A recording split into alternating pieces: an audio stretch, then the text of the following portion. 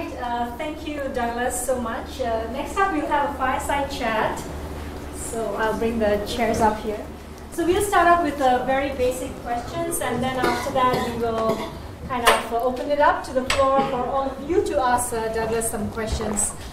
So I did a little bit of survey among the community members here. We are all here to kind of get Douglas's perspective on the evolution of the web, because he has been in this industry for just so long. So Douglas, is this your first time with the Singapore developer community? I think it is. I've been, well, no, first time I came to Singapore was in the 90s, I think. Oh, and it wow. was at a conference at the Raffles Hotel, I think. Do you remember what conference? This is interesting, right? Do you remember which conference was that? No, I don't remember the conference. Okay. But what I do remember is that they flew me out here, they paid my expenses, bought the ticket and put me in the hotel. And there were 10 people in my audience. 10 it was like, yeah, it was like... A lot more today. Yeah, like, why did they do that? And it wasn't just me. There were some other Americans who'd come from California, and they were really upset. Came all this way over to Singapore, and there are only 10 people. Why do we do that? Well, let me tell you something. We have a very young but growing web community in Singapore, and let's have a show of hands. How many of you play with CSS as part of your daily engineering software, CSS? All right, how about HTML? Some kind of templating, which you kind of touched on, handlebars or mustache. How about JavaScript in the front end? Woo! Woo! That's how JavaScript first got started, right? And how about JavaScript in the server side of it, like Node.js? Yeah. So there you have.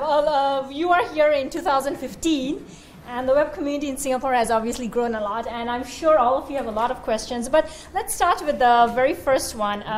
Safe project, you said, and you said that one of the company, apart from the browser, you said one of the company that would be useful is a company that needs security, so PayPal. Certainly PayPal has a big need for security, as do all of our competitors, as does virtually everybody else. We're particularly sensitive to it because we move so much money through the net. That's right. But we are not unique. There are lots of other companies who are putting all of their assets in the net as well. And I think we all need relief. We all need to have systems that are much more reliable, so that it's obvious. Right. So the next question would be, it came from a few of you, is about the languages that web primarily uses. And you talked about the fundamental problems with HTML and then CSS. So do you think there is room for more languages in the web? Yeah, I wish there was. So the problem isn't with room. Mm-hmm. That a well-designed language has a very small compiler and a very small runtime. So there's no space limitation on putting a new, better language into a browser. It's all security. That we have spent 20 years figuring out how to make a JavaScript environment safe. And if we were to put any other language in there, we would be starting over. And it's not just the damage can be worse than what we're playing with now. That because you can visit the most evil people in the world are allowed to send you scripts. If they can trick you into getting you on your URL, they can send you the worst possible stuff. And if we allow them their choice of programming languages, they will choose the language which makes it easiest for them to get in and do really bad stuff, not just stealing your cookies, but trashing your system. Stealing your identity, turning your machine into a bot, all of that stuff. That's a real concern. Now, I am about done with JavaScript. It should not have become as important as it did. And the fact that it did is at least partly my fault. Sorry. So I am really looking forward to seeing the successor language. I want the next language. And I hope we can figure out a vector by which we can take that new language and put it into the web. Safe might be the way to do that, since at least until we get it finished, I have some control over the platform, and I might be able to get a second language processor into it if it's credible. But I haven't seen that language yet. So if somebody's working on a language which is kind of in the same class as JavaScript, but much more rational and much more productive and safer and all of those good things, if someone has figured that out, please let me know, and I'll see if I can get it into the SAFE project. And if SAFE goes, then maybe this other language could come along. Right. So there you have it. If you're working on a language, talk to Douglas. So, well, the next question is obviously about JavaScript, which you have a lot of perspective about. Recently, JavaScript, in the last 5 years, has gone through this sort of renaissance with NPM, which Sebastian kind of pointed out while we were having a discussion. So do you think JavaScript can go beyond the web?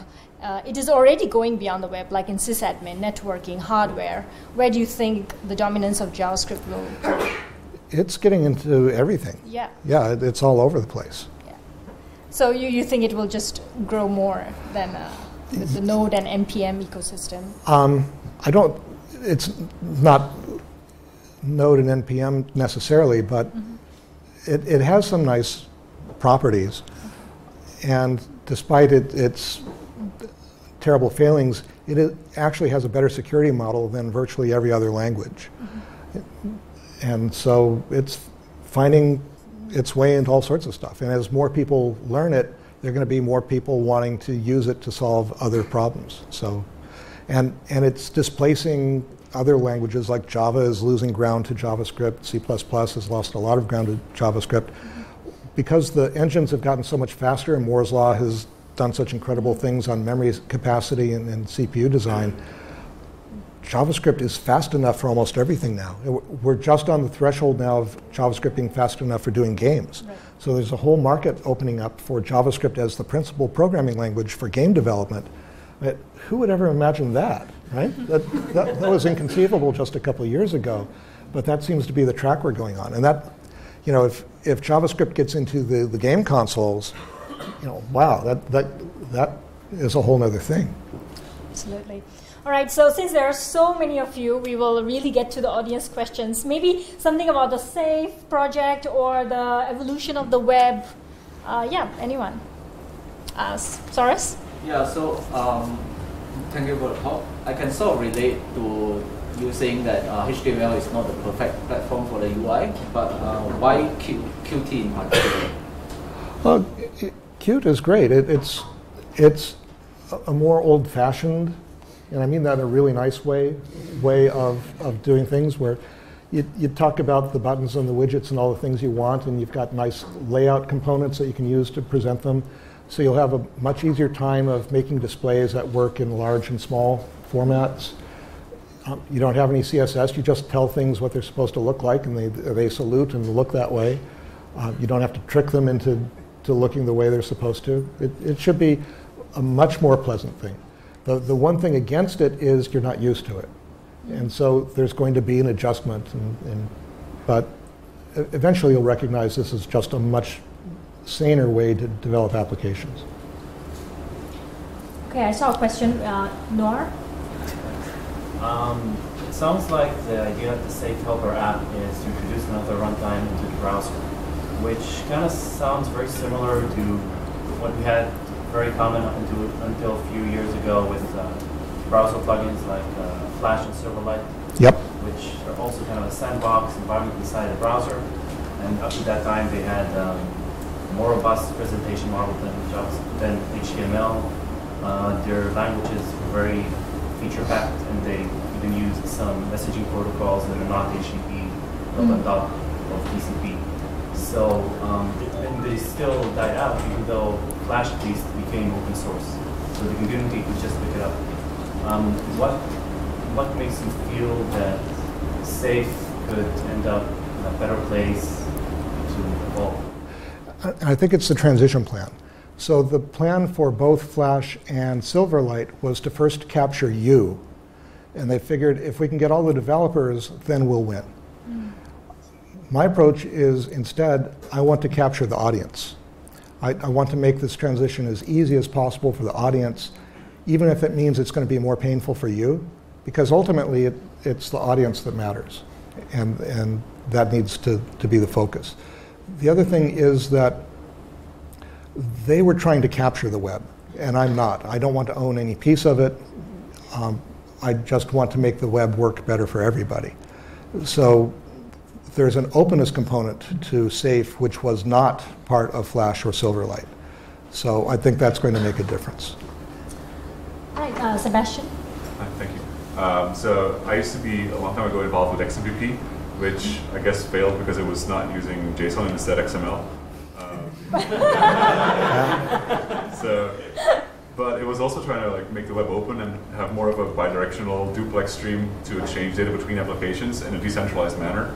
Also relied on DNS, which is another reason for it failing. But do you think that seeing messaging applications, like instant messaging applications, could be a good angle to gain adoption for a protocol like SAFE instead of the web? Definitely, but because I see the web as being the bigger problem, so that's where I want to focus. But you know, the things you're saying are exactly right. That I'm not proposing that there are any new ideas in my plan.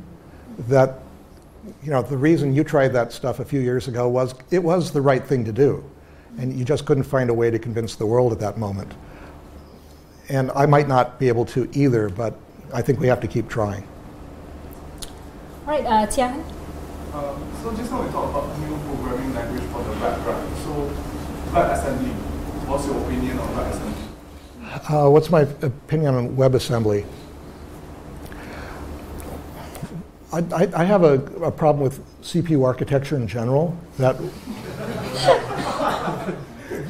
we're still working with a low-level von Neumann model, you know, where any instruction can potentially go to any cell in memory, and that causes terrible performance problems, and it causes terrible security problems. That, you know, running stuff well in CPUs is just really hard.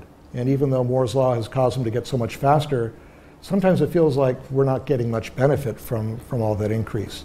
So I would like to see more research in language-oriented CPU design, so that instead of the programming model being assembly language with instructions and registers, it's higher-level languages. Like I'd like to see work on a JavaScript processor, a processor especially for JavaScript, so that we can get language-based security into the hardware and all the efficiency that comes from doing that. So my problem with WebAssembly is it's taking the broken architecture and doing it, you know, it feels like a trap to me. Like, we're never going to get free of this stuff if we're now emulating it in the web. I get frustrated with our lack of progress, that our industry talks all the time about how innovative we are, but then you look at what we're doing and go, well, wait a minute, that idea is at least 50 years old. You know, when are we going to get onto the good stuff, you know? I'm getting really impatient with that. Good parts.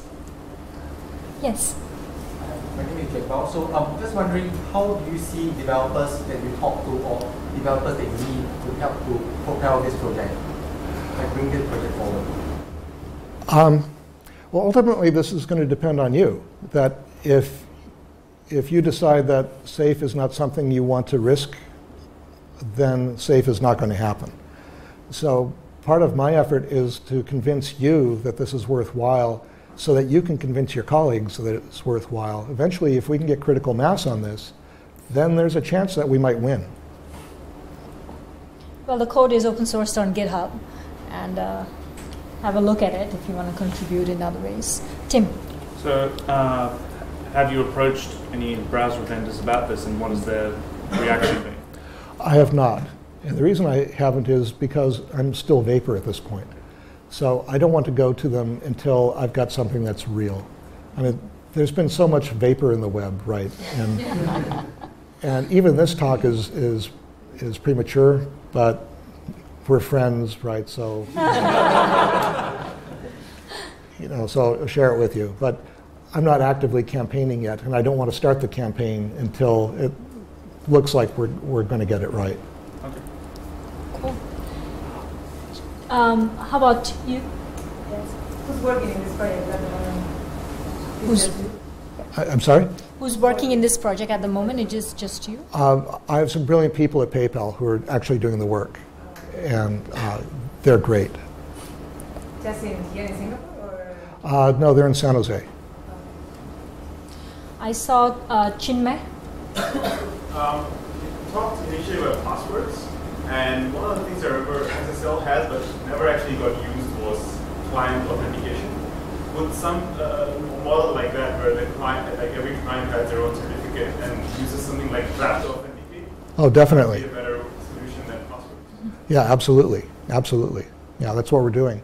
Again, there's nothing new being proposed here. It's all old ideas that are good ideas that, for whatever reason, have not been adopted yet. And the thing that you're suggesting is exactly the right thing to do, and we're doing that. I saw, yes? With regards to security and decentralization, have you looked into blockchain-based? Blockchain-based security. Bitcoin's not my thing, so you're going to have to. Bitcoin, which is trying to do DNS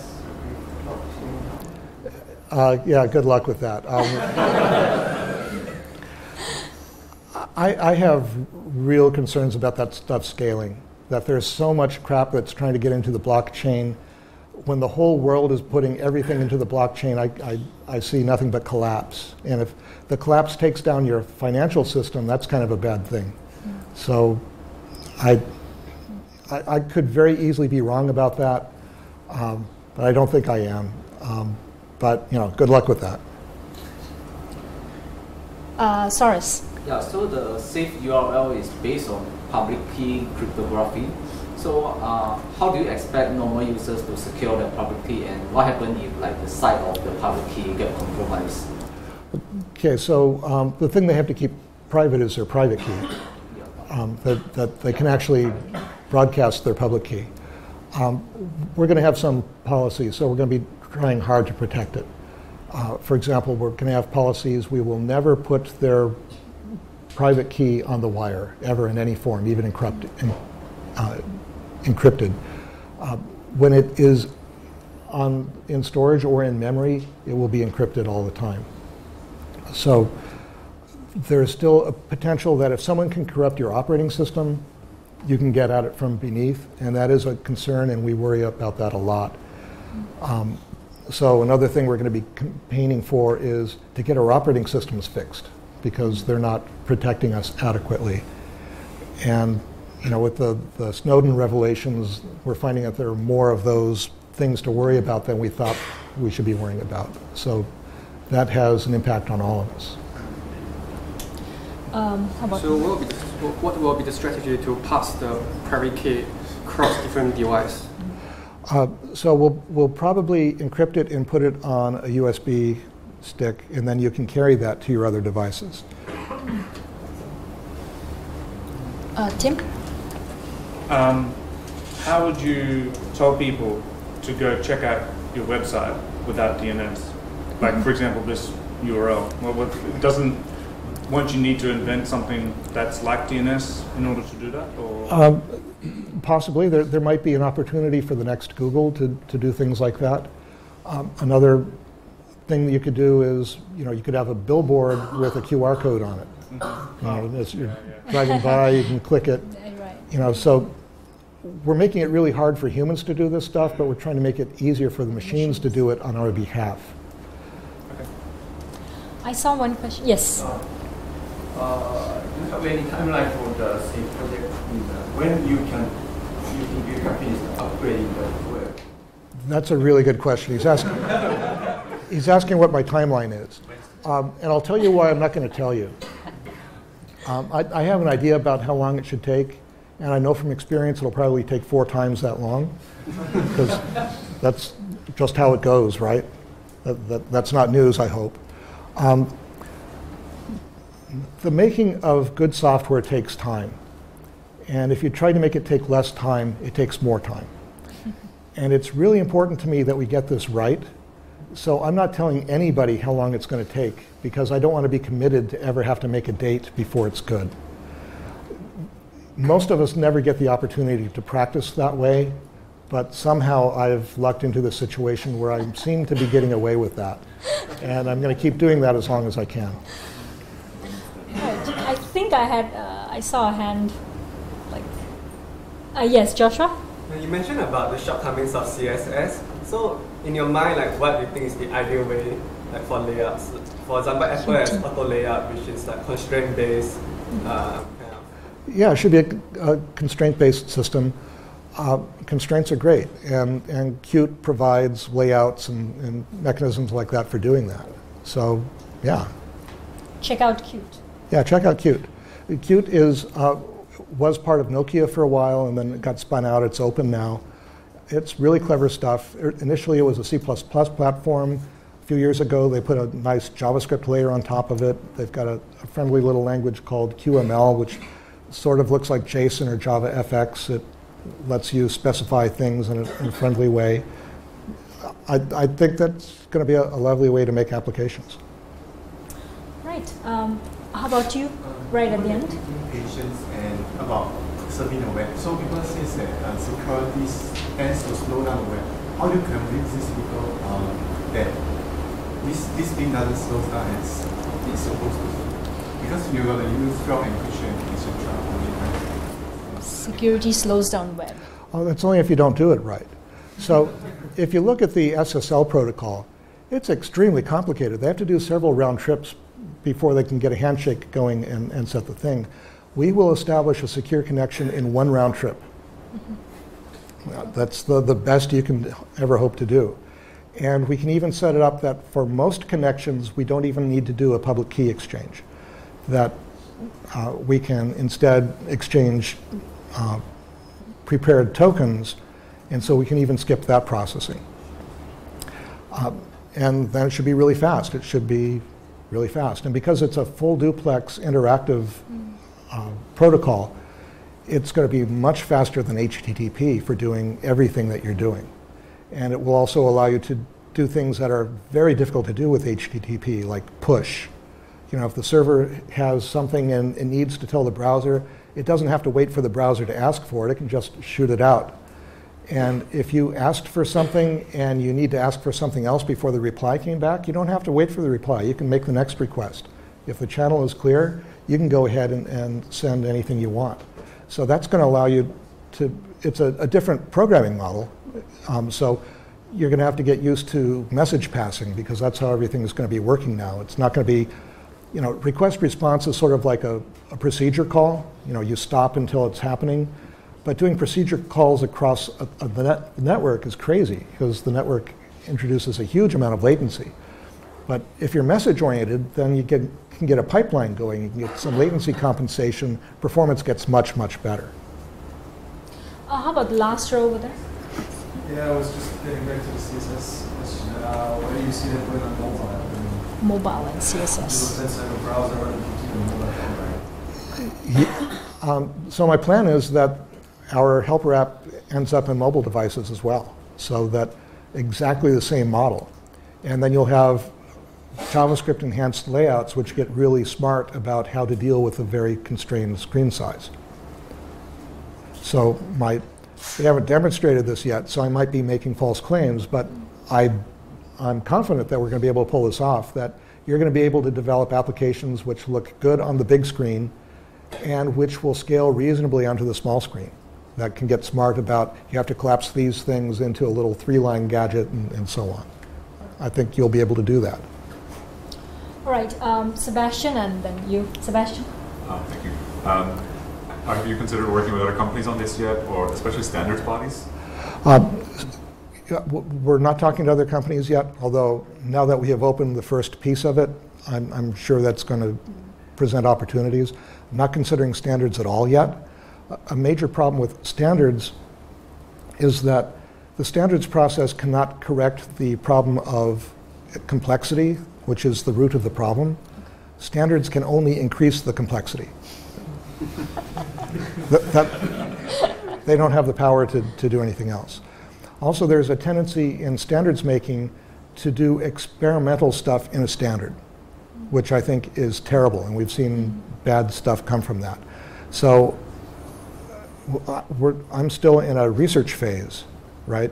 And it would be irresponsible to be proposing standard setting until we have proven that it works. Once we've proven it, then it becomes a matter of standardizing a best practice. And that's a an extremely reasonable thing for a standards body to do.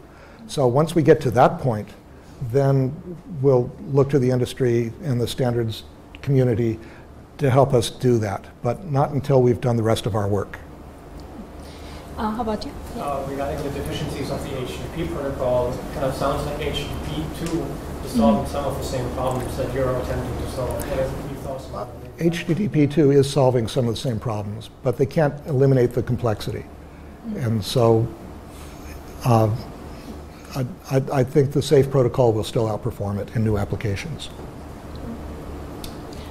Soros? Yeah, so you use secure JSON over TCP over instead of HTTP, but how do you use that to transfer large binaries like videos and images?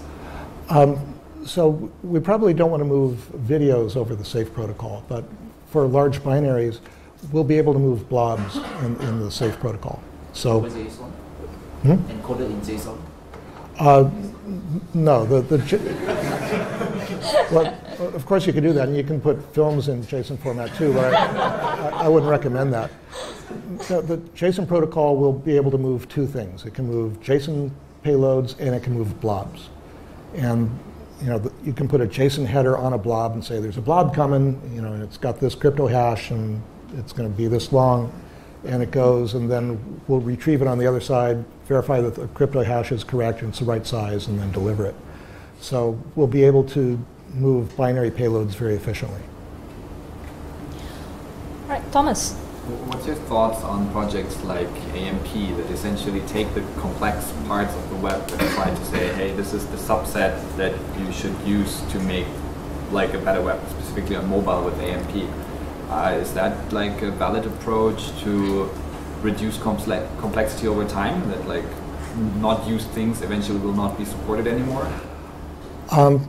Oh, sure. It's a much smarter approach than trying to use every feature that's available. I'm a big believer in subsetting, right? I'm an advocate of using just the good parts. Because I believe that only the power of good can defeat the power of bad. So wouldn't that be a healthier approach to fixing the web, rather than trying to construct an alternative that needs to be like very hard attached to it? No, I don't think you'll ever get all the way there that way. There's just too much wrong. That kind of scraping away at it is not going to get us there. If it could have, we would have gotten there by now.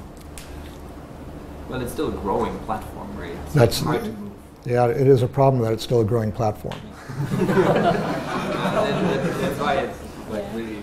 I mean, as it gets more complex, the security problems become more difficult to deal with.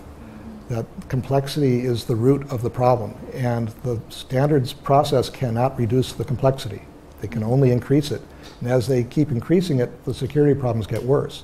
So as a matter of practice, I think it is wise to try to subset the system and try to make it smaller, but at its root, the complexity is still in there and is still waiting to compromise you. Right, what other questions? How about you? I was just thinking, what do you think would happen if there wasn't a SAFE project? Do you think the web would get to a point where it would just completely break, or there would be some kind of financial meltdown or something like that? The doomsday of the web. Yeah, maybe will not. the web die? Because I think we would have already said it was doomsday already, right? We've had so many big crashes and heartbreaks, and it seems like you can't shame the web. No matter how stupid it gets, it's the web. What are you going to do? And we keep investing in it. So, maybe that goes on forever. I don't know if that's sustainable or not, but it has gone on a lot longer than we expected it would. Do you think it's because it's open? Open is the really only admirable thing in the web. That it is the world's biggest open system is wonderful. And that it has somehow survived all these proprietary attacks is wonderful. And that it has survived its own incompetence. And that's wonderful too. But I don't know if that's sustainable. I'd like to know what your thought on two-factor authentication stuff. Two-factor authentication. So I had a problem. I was in, where was I recently? I was in the Netherlands last week, or a week before, and my phone died. The battery was, and I'm trying to log in, right? And Google's saying, we're going to send you a phone number. And I go, well, and then there's a button where you can click on something else. And I say, okay, something else.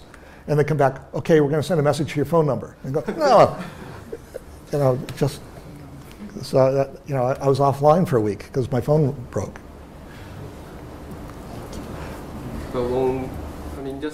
Now, the reason we're doing two-factor authentication is because we know that the one factor is a complete failure, right? So I'm trying to fix the one factor. And reduce the complexity. Yeah, if I can get the one factor working the way it was supposed to, then we don't need another one. I saw Noah. Earlier, when somebody asked you about how to connect, I think, with another device, the same service or website, whatever it will be in the future, you said maybe you can put it on a USB stick and just move it around. Today, if some disaster strikes, let's say you lost everything in the fire, you can still remember some of your passwords, recover some things, you can reset passwords to your email, and you can still recover. What would happen to someone in that future that loses digital identity in a disaster? Right, so if you lose your private key, you are totally screwed. There is no way you can recover it, which I think is actually the best thing that we're proposing, because it means that NSA doesn't have it, the Red Army doesn't have it, North Korea doesn't have it, nobody's got your private key. And if you lose it, then you're going to have to start over. I would recommend that you keep your private key in a safe deposit box or someplace that you trust, so that you don't get screwed.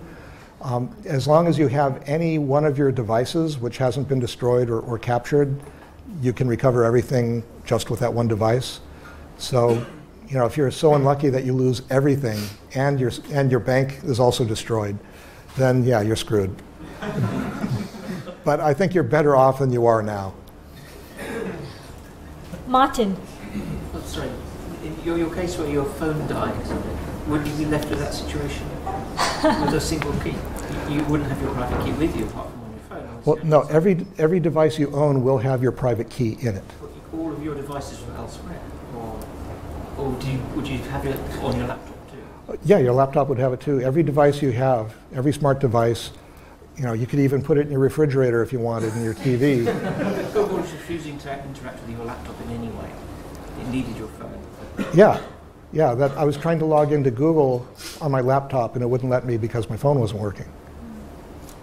I saw one question. How about you? So a lot of the SAFE project is about fixing what's wrong with the web, right? And it's using JavaScript as a major component within it. But as you said earlier, JavaScript has some things that would need fixing themselves. So in the process of the SAFE project, what are the things, if any, that you want to fix within JavaScript itself? I don't have the power to fix JavaScript. I tried and tried and tried and I couldn't. TC39. Yeah, I was in TC39 for some years and I managed to get ES5 out. So, ES5 was great. And my mission was always to try to reduce the complexity of the language, try to make it less weird and less bizarre and less creepy and all that. And I failed. I could not stop that. So, that's not a fruitful avenue. What I can recommend is that there is goodness in JavaScript, and if you just use the goodness, it's almost like using a really good language. It's the good parts. And and you can do that. JSLint is free. If you're using JSLint, your programs get better. They really do. And a lot of people cry. I don't want my programs to get better, but they do, and they should. You should want your programs to get better. So there's that advice. Now, the SAFE project will not require that your stuff pass JSLint. Our stuff will pass JSLint. I guarantee you, any JavaScript that is released through the SAFE project, it will pass JSLint with no warnings, because we want to write good stuff, not like some other people. So that's how it goes. So it's really up to each of you. You know, you can write good JavaScript or you can write crappy JavaScript. You know, it's like using the Star Wars analogy, since the new movie's coming out. JavaScript offers you a choice. You can go Jedi or you can go Jar Jar.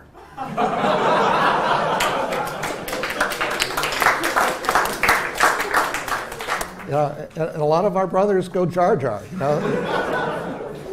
But you don't have to. Use the Force. Right, I think